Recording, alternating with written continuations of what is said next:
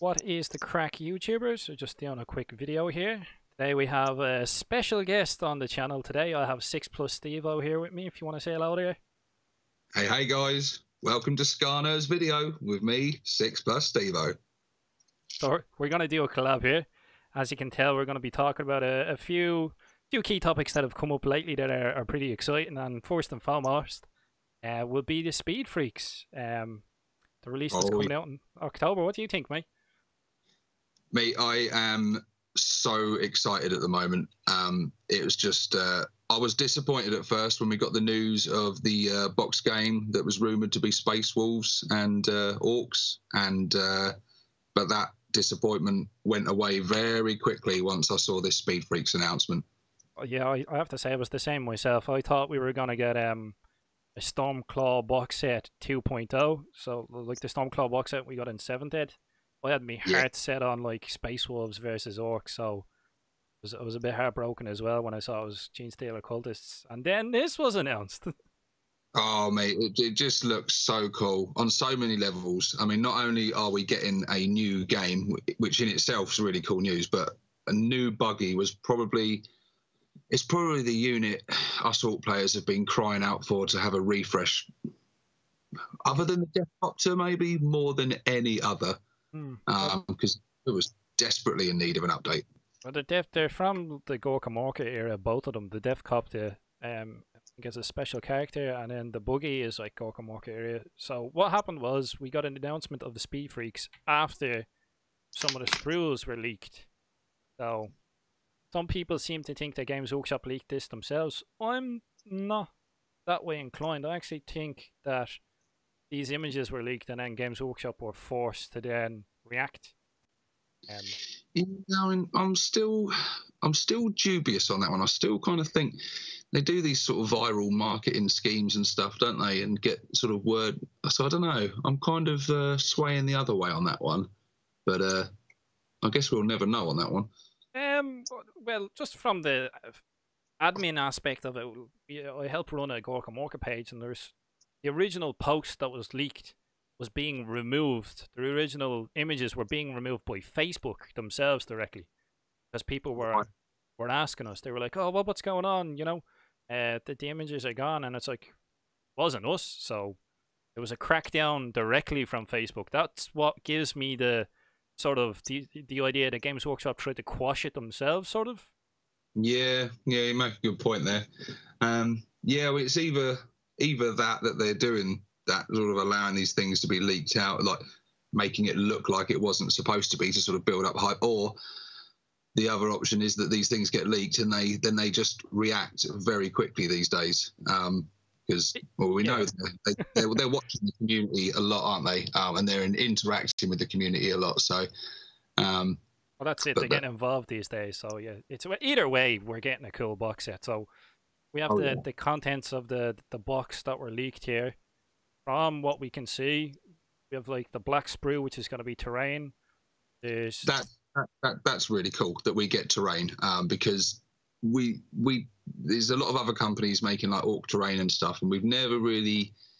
We get a lot of the terrain is generally Imperial centric, isn't it? Stuff, yeah. I think the last specific piece of terrain I remember for Orcs off the top of my head was City Fight. I think back in 4th edition, where we had the Orc City Fight barricades that were a limited release. I think that was the last thing off the top of my head. Now I could be wrong. I think that was Have you seen the prices those things go for on eBay now? It's insane.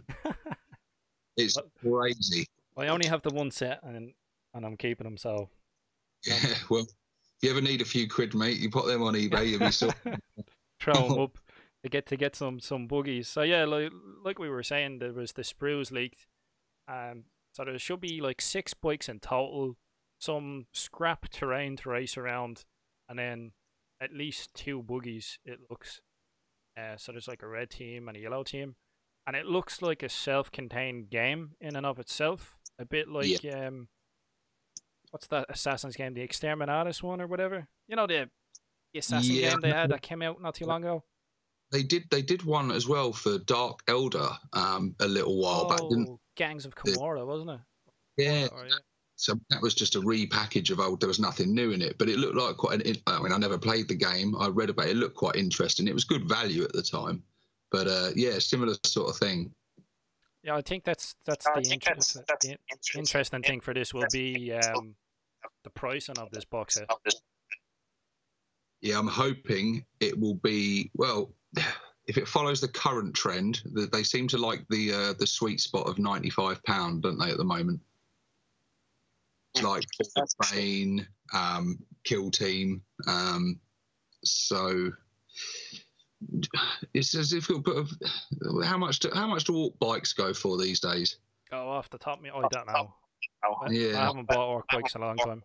I mean, I would imagine these buggies. If you think these buggies being sold in a kit on their own, I would imagine you would be looking at the £25 to £30 mark. I would estimate. Yeah, that seems probably reasonable. Yeah, probably about the price of a Big Mech gun with the custom cannons. Like. Yeah, I think it'll be pretty priced similar to like the truck or something like that. But yeah, I don't know. I think this is probably going to be £95. I think that seems to be their sweet spot at the moment for their pricing strategy of box games. It's definitely working so far.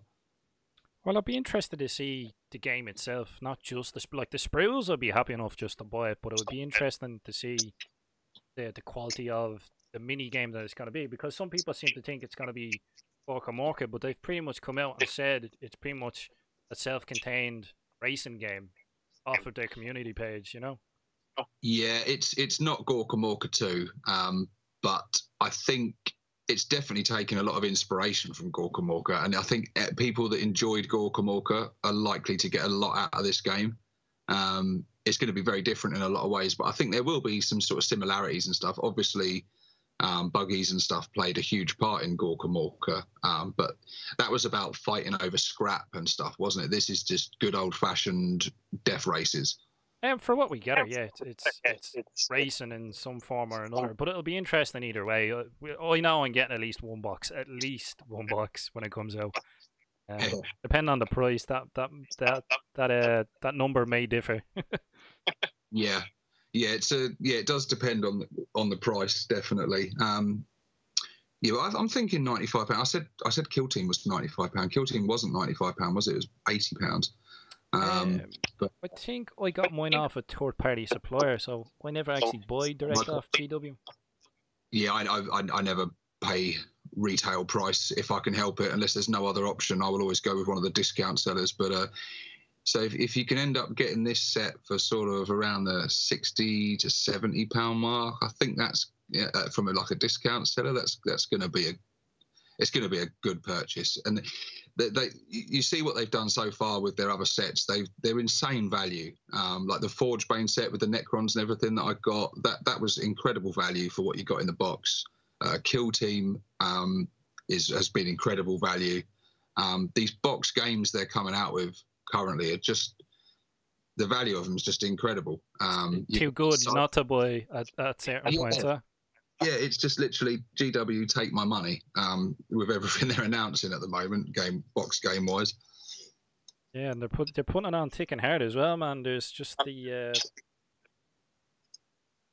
that Titan game. It's gone from me now at the moment. The Adeptus Titanicus. That's only just out as well. Yeah, not too excited about that one. That's a bit more on the pricing side as well, isn't it? But yeah, especially I can't see this game, the game in itself, I can't see being supported for very long in terms of new releases for it or expansions to it. I think it will be sort of very much a sort of standalone box game, have some fun with it. I can't see it being something they carry on as like a specialist game that they will continue to support. But I don't think that matters, because I think whether you have if you've got no interest in playing the game itself, but you collect orcs, you want this set regardless. Yeah, I wholeheartedly agree with you there. I don't see this box set sticking around for long. I reckon it'll probably be out for a few months, and then it'll just fade off. If even, it might just be an initial release, and then that's it. We don't know, but like yourself, I don't really see it sticking around, but I reckon it'll probably be such good value for money that any orc player would is sold, or any budding orc player looking to get into it. You know what I mean? Definitely. I mean, Evil Sons players. I mean, they yeah, that's just an instant. It's a no-brainer, isn't it? If you want buggies in your army, you want bikes. This is going to save you a lot of money, and it's probably at first the buggies I imagine will be exclusive to this set. And I imagine that much like they did with those Armiger Knights from the Forgebane set, for a little while they were exclusive to that, and then like a few weeks or a month later, they then released them as a standalone kit that you could buy. I imagine they'll probably do something similar to this. For a little while, it'll probably be the only way you can get your hands on these buggies. And speaking of these buggies, so we throw up an image there, and this one apparently is the custom booster blaster. So that's one of the 2 options that come in the box here. The other box. I can't stop looking at this thing. It's just so good. It's as any orc player. It's just I'm loving the double engine and the scoop intake. It's very Mad Max. It's very Road Warrior sort of. You know what I mean? I love the grill with like the teeth. It's got a very similar sort of. It ties in nicely with the current truck kit. It would look very much in place with that, like where you've got like the grill looking like Jaws. You got the horns coming out of it, and like I say, the big vents and the exposed engine. It just looks, yeah, it's awesome. That ramshackle aesthetic, yeah, it fits. I think it fits in nicely with the likes of the battle wagon and the truck. The front plate actually reminds me of one of the jaws for the Death Dread. Have it's like a skull part and the lower jaw. That reminds me of the Death Dread quite a bit. And then the other one that they have out is called the Shock Jump Dragster. And this looks hilarious. It looks great. The slick tires. Yeah, man. Holy. You've got the flux capacitor there on the back. They're jumping in and out of the game. Yeah, I'll be interested to see what they make of it. Do you know? I think what excites me. I mean, both of them look incredible in their own way. This the one. What's this? What's the yellow one called again? Remind me. The Shock Jump Dragster. Shock Jump Dragster. That's cool. I love the front end of it as well. Really cool. Where you've got like the scoop and you've got like the grinder there spinning round. And you could have a bit of fun with that, putting some sort of mangled body parts and stuff in there, like a chewed up Space Marine being, chewed up into there or something. Poor little Gretchen's arm sticking out in between 2 of the blades or something. Yeah, a grot that's like tinkering away. Imagine like the film from like Mad Max where you got the guy on there and he's getting the mouthful of the fuel and spitting it into the. Yeah. That'd be a great idea for a conversion. Not doing that. His mate's being like, he's lost his foot and his foot's got stuck in there and he's being sucked in or something. You're going to have some major fun with these, doing some conversions and stuff. And I imagine people are going to get the kits and combine the 2 in some way.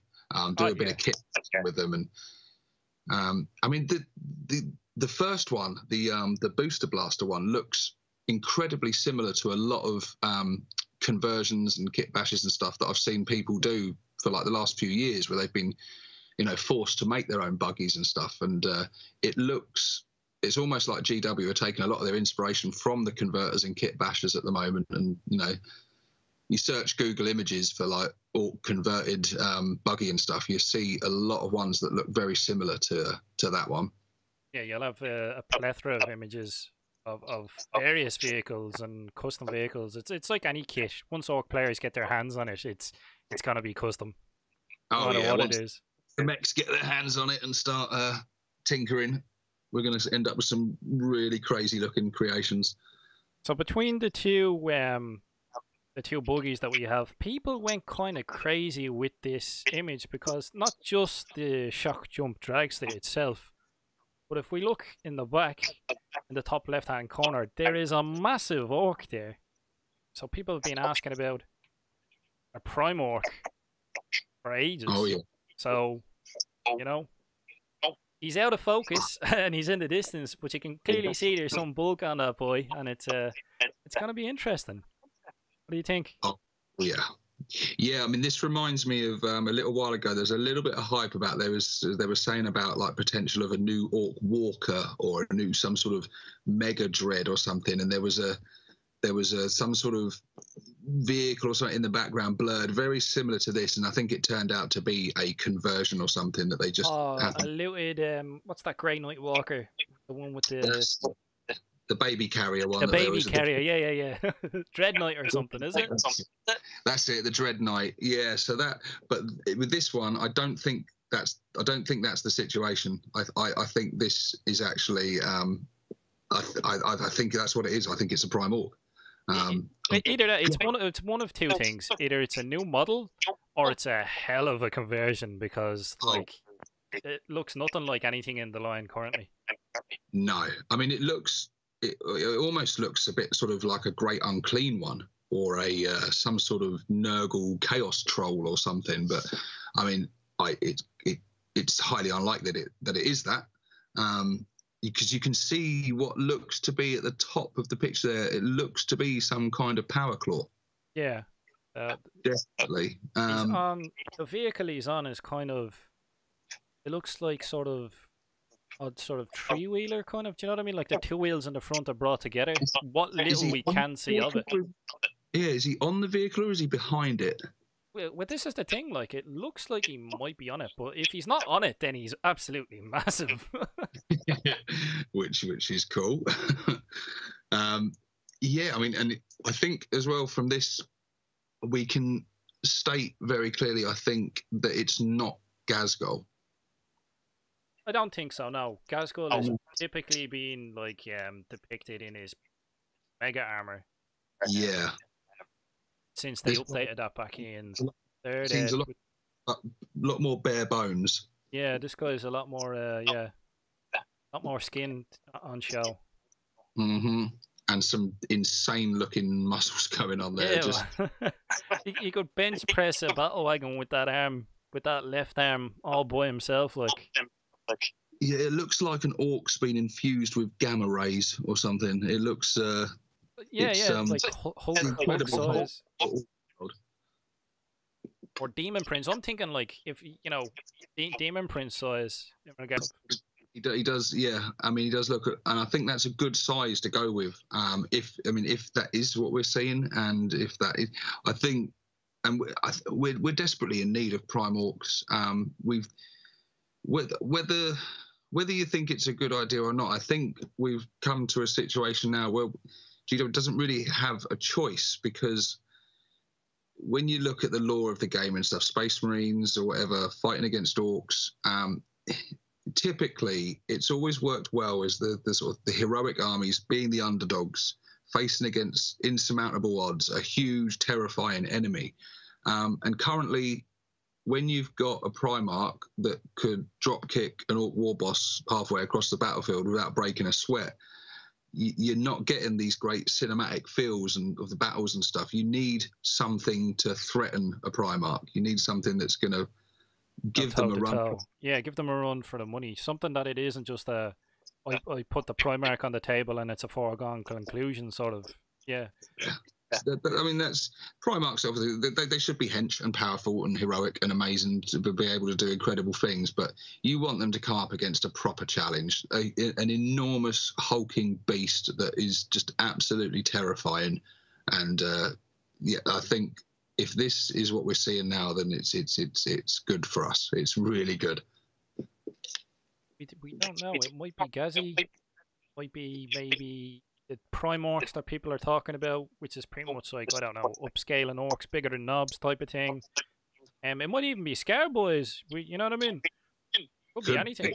I mean, by God, if it's not a character, then bloody hell, we're going to have some big models in the army.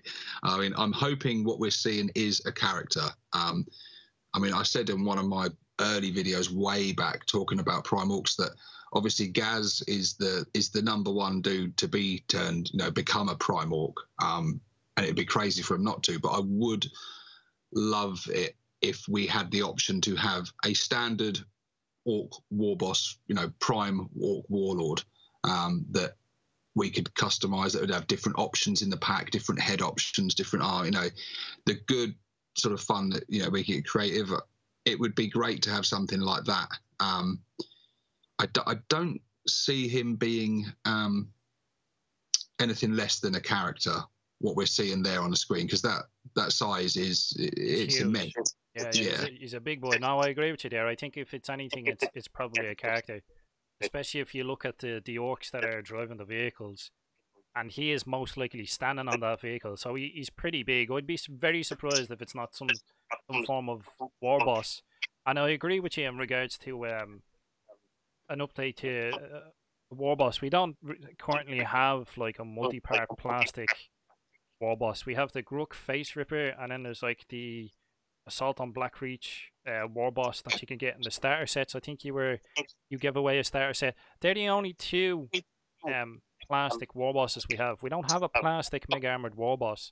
So to see a war boss kit that was multi-pose, something like the Demon Prince, and then where you could just glue on extra bits and make a mega armored or something, that would be class. Something like that. Amazing. I think the perfect example of that is the current Great Unclean One kit for Nurgle, where you can create the character Rotigus out of it, or you can create it in a multitude of different ways to create a standard, Great Unclean One of like your own making. That's a perfect way to, you've got the character in the kit, but you don't have to make it as that character. And I think to please all us Orc players, because not all of us want to play Goths, not all of us want to play as Ghazghkull, it would be great to be able to have a kit that is, you can make Gaz if you want, or you can make your own generic war boss and give him your own name and get creative and build up your own story and stuff for him. And I think that will be, for me, I mean, I will be pre-ordering that the second that's announced. If that gets announced, I'll be all over that one. This is the thing, like, even if it was just a Ghazghkull war boss, Orc players being Orc players, you'd see all various conversions like there is with the current one. You know what I mean? You'll see all types of conversions of a Ghazi miniature. I've seen all types where there's people have had, I don't know, the strangest ones where they've had like a grot with like levers instead of a head, so it's like a grot in a giant suit type of thing. That's just astounding. all manner of strange and wonderful things. So yeah, it's all leading up to Orktober. So I suspect we're gonna get the Codex. I'd be very surprised if we don't, since they're specifically stating that the Orktober is coming up at the end of the video for the Speed Freaks. What do you think yourself? You think we're definitely getting the Codex then? And I think we have to, or else GW are facing the terrifying prospect of a riot held by nerds. I don't know how scary. I don't know how scary war gamers would be on mass rioting. I imagine not very scary at all, actually. Quite easily dealt with. But yeah, it's of course they've said it. They've as good as they've basically stated. You're getting your Orc Codex in Orktober, along with anything else that comes with it. I'm hoping it's not just this game and an Orc Codex.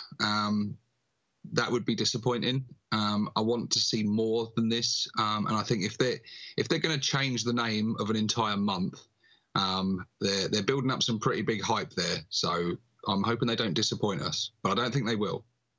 Oh, I think yeah, I'm thinking the same myself. Where it's not just going to be the Speed Freaks game that we're going to see a few kits at least. Hopefully a character or two, a couple of vehicles, that type of thing. Even that, just to tide us over. You know what I mean? Fill in the gaps, the blatant gaps in the army that we have, that need updating and fixing. And it'll just be interesting. Codex wise, I'd be interested in the clan rules, because there was rumors or supposed leaks of late, in regards to different clans. If you yeah. They weren't leaks. They weren't leaks. I've been corrected on that. They definitely weren't leaks. I had a very disgruntled viewer. Yeah. They were just rumours, but rumours that we got to talk about because it's just they could turn out to be complete crap, or there could be some truth in them. And I imagine even if they are completely made up and it's completely pie in the sky, I still imagine just by sheer chance there is probably a lot of truth in them, because they fit. I think we're going to end up with something very similar to what the sort of rumours and leaks have been about in regards to clan traits. Like one of them, for example, was talking about Goths having a rule similar to the Daka stratagem, but with close combat. So 6s results in extra attacks. Yeah. From what I saw of the leaks, yeah, they looked very fluffy. They seem to fit with the clan's identities for each of them, from what I saw. I mean, for my part, I'm kind of hoping that the perhaps not true, and they are a bit better because I'm a bad moon player, and my one was just the one that's been rumoured is just that we re-roll 1s to hit in the shooting phase, which is okay. It's pretty good, but a lot of other armies get that. I know one of the Necron dynasties gets that, but re-rolling a 1 to hit when you've got a 3+ ballistic skill is a lot better than when you've got a 5+ ballistic skill. But any assistance towards orc shooting is good in my book. Greatly appreciated. Yeah, it's suffering in an 8th edition to say it lightly. Yes, definitely, and especially if I mean, for fluff reasons, I like my army to be shooty. I love there's the whole image of a Bad Moon army decked out with loads of Daka and just firing wildly. But to make that work on the tabletop is pretty hard at the moment. The other thing in terms of orc shooting that was exciting about that was that how they were saying that the Daka stratagem will no longer be a stratagem, and it will just be an army-wide special rule in that rolling 6s to hit will give you another shot with the same weapon. If that's true, that's again very helpful to orc shooting, because as a stratagem, pretty weak, but as a freebie for the entire army and every gun in your army, that's going to result in a few extra hits and a few extra wounds here and there, and that'll mount up. Yeah, I suppose every little will help. I was thinking the same myself. As a stratagem, that seems pretty weak. Like, it wasn't like I didn't bother with it, to be honest with you. It didn't seem worth me while. It seemed like it was going in the right direction, but it just wasn't. You know what I mean? It wasn't there for what the orcs. It's very sort of situational, and certain units benefit from it more than others. Like, for example, I've used it in games, and I use it with my tank busters when they're targeting vehicles. So obviously when they're targeting vehicles, they get re-rolls to hit. So rolling some 6s on that first bit and then getting some extra shots when you've got a re-roll, that results in a few extra hits and stuff. But yeah, it depends on the unit you're doing. But yeah, it's limited use at best. I mean, it's only 1 command point, but there's probably better things you can spend your command points on. Yeah, true. My buckets not that we have many. Yeah. Well, most of what I spend them on tends to be rerolls when I do play 40k. I've been busy with Kill Team as of late. Games at that in, like, fun, but I think they had something interesting in Kill Team where it's like the 6+, like the 6 is always hitting, that type of thing. You know what I mean? Yes. I mean, yeah.